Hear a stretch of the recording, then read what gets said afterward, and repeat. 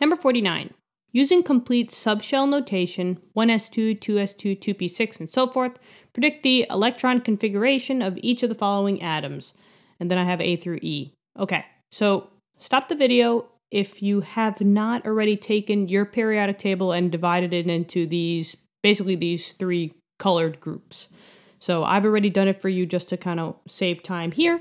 But if you need to, color up your periodic table, and I highly recommend it, just stop the video for now. I'll be back. I'll be here when you get back, and do that real quick. So there's basically, I think, three things that I just want to run over with you guys real quick. First thing is that when we do electron configuration, just make sure that the helium is not on the right side and that you put helium over right next to hydrogen, because helium should be in the S orbital category, and the S's are the yellow, and helium has an atomic number of 2.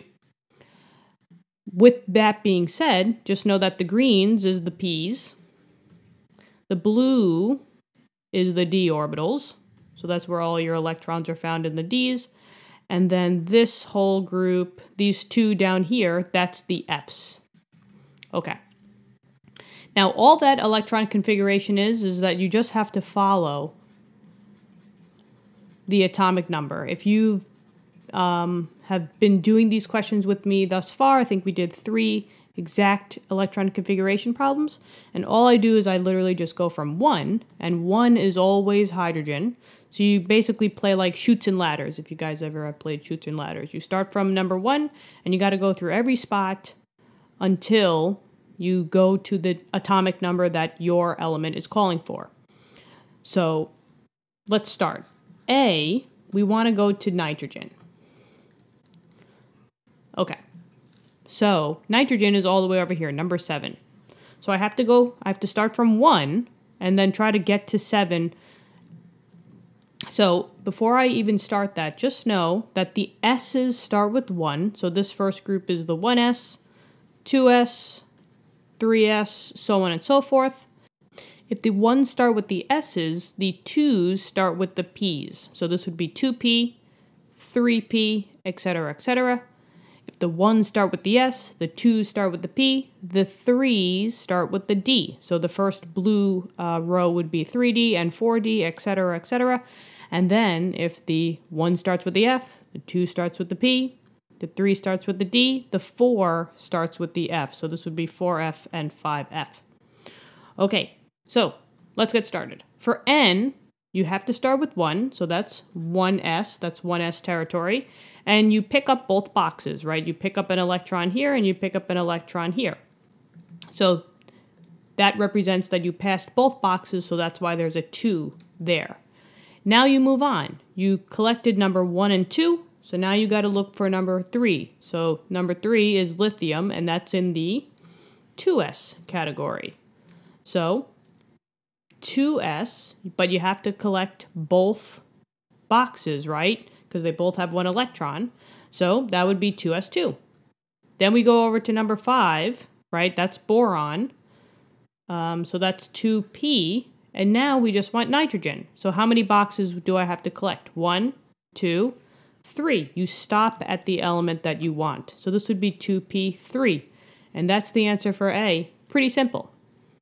Now, as we move forward, you're going to see that majority of this is going to be monotonous because you always have to start at 1 and get to the number that you want. Silicon is over here. So instead of ending at 7, I got to go from 1 all the way to 14 now. So let's go for it. Got to start at 1, so that's 1s, and you collect both boxes, so that's 2. Jump down to 2s, you collect both boxes, that's 2. Then you move over to 2p. We're over here, right at number 5. And now you had to collect all 6 of these because you want to get to number 14. So if you count that, that's 6 boxes. Now you're down to sodium, so that's 3s, and you collect both boxes, so that's a 2. Now you're at number 13, which is a 3p. And now, how many boxes? 1, 2, because we want to stop at silicon. So that would be 3p2, and that's the answer for that. Next, C, Fe. Same exact idea, right? But now we got to stop at number 26. So we got to keep going until we get to number 26. So the beginnings are going to be very similar. 1s2, 2s2, 2p6, 3s2, and now we're over here, right? But now I have to go to all of these boxes because I want to get to iron over here. So if I count that, that's 3p6. Now I drop down to number 19. That would be 4s2 because that would be the next number here, right? And now we're in 3D territory. 1, 2, 3, 4, 5, 6 boxes. So 3D 6. And that's the answer for that one. Now, I just want to say one thing is that when you start ending in D's and F's, the numbers are going to be a little bit messed up, meaning the shells. As you can see here, it went from a 3, 3, 4 back to 3. And usually Electron configuration is from the smallest shell to the largest shell. So when numbers get a little messed up, you could just always rearrange them. So this one would be 1s2, 2s2, 2p6, 3s2, 3p6, then 3d6, and then finally 4s2. So that's a teacher or professor specific problem or question, whether they would take points off if you left it, you know, like this, or would you have to rearrange it? That's up to your teacher or professor. They're both technically correct, but one is just more correct than the other. Okay, moving on. D is Tellurium, Te. Where are you? Over here. Number 52. So basically, it's going to be the same as iron, right? Because we got to collect number 26 anyway to kind of keep moving on. So, very boring, right? 1s2, 2s2, 2p6, 3s2, 3p6. All I'm doing is I'm following the atomic number. Now I'm at 4s2, right over here. So now that's 3d. Now I have to go all the way over here. So that's 3d10. And I'm just going to drop down because I don't have a lot of room. But now we're over here, which is the 4p row. So 4p. And I have to go to the whole end of it, right? Because I want to get to Tellurium, which is over here. So that's 4p6. Now I'm over here. That's 5s2 because I collected both boxes.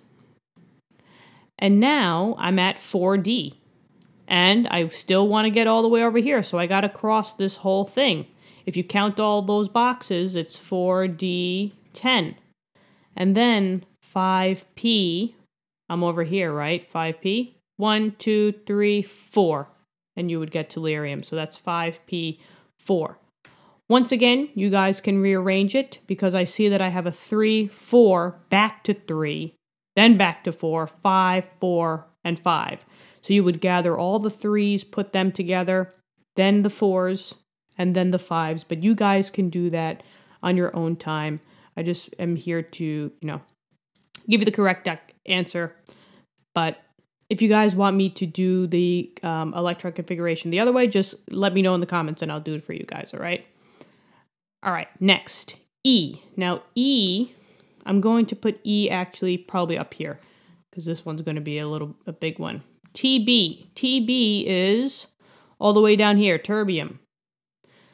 So that's number 65. So once again, you got to go from 1 all the way to 65 and follow the atomic number.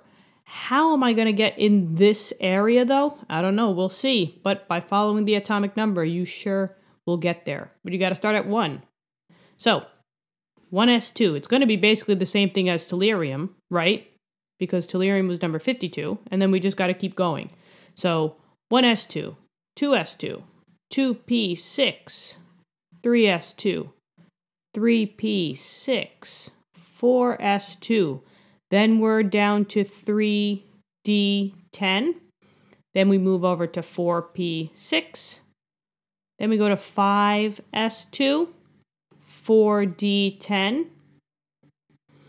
And now we move forward. So we're over here, right? This is the 5p, but I have to collect all of these, so that's 5p6. Now we're over here. Okay, so this is where it's going to get a little tricky. So we're still at number 55. This is an S, right? And this is 6s. So 3, 4, 5, yep. So this is 6s2, because I collect both boxes. But now look here, it says 57 through 71. Where are those? Oh, that's here. This is where 57 is. That's how you drop down. Once you hit this box, you drop down to the Fs. So now you're in F land. So this would now be 4F. And now I start here. I have to go all the way to TB, which is over here. So 1, 2, 3, 4, 5, 6, 7, 8, and 9. So that's 4F9. All right? And once again, if you want to clean this up, if your teacher, makes you clean it up, 3, 3, 4, 3, 4, put all the 3s together, then all the 4s together, then all the 5s together, then finally the 6s. Here's another 4. As you can see, they're all over the place. But if you guys have trouble doing that and you need to do that, just tell me in the comments and I'll put the answer up for you guys, all right? So let me know what you thought. Was this easy? Was this not easy? If you're still finding a little trouble, have no fear. There's tons more questions coming your way. If you didn't do the ones from before, go do those as well. There's tons of practice. I promise that you will get this information down pat for your test or quiz or whatever it is. Or, ooh, that rhymed. For your test or quiz or whatever it is. Anyway, thanks so much for tuning in. If you wouldn't mind hitting the subscribe button, it helps the channel out and it helps get everybody who is taking the OpenStax textbooks to know that this YouTube channel exists, and thank you for that. I will see you guys in the next question. Bye-bye.